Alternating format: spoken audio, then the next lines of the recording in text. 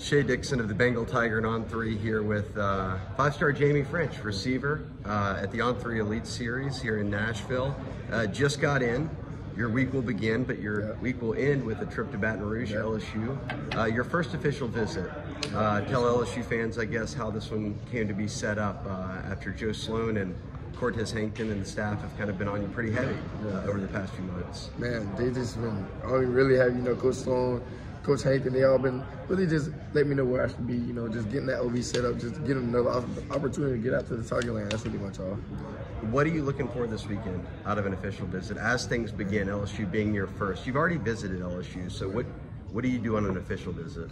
Man, just check off those extra boxes, those pros and cons. What do they have that others don't? What do they do have that others don't? Just stuff like that. Bryce Underwood, when you hear the name, what comes to mind? Gunslinger, man. He's a good dude off the field, man. He's a good dude on the field, man, for sure.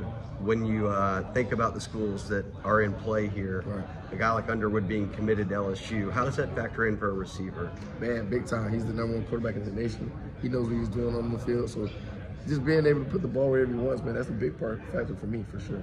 When you look at your future, I assume you want to play in the NFL. Oh, yeah. LSU had a couple first-round picks this year, receiver, obviously a quarterback, but receiver has been one that they've always turned out high-level picks.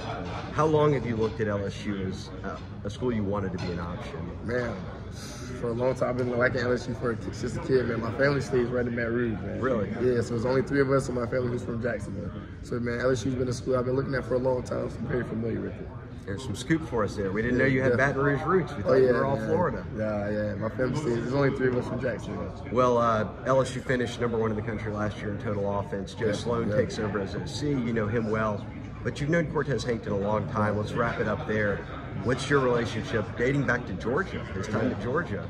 Man, he offered me as a freshman at a camp, man. So just letting him know how he feel about me as a young pup, just letting me know where our relationship reside. He trusted me when I was young, so that's pretty much it.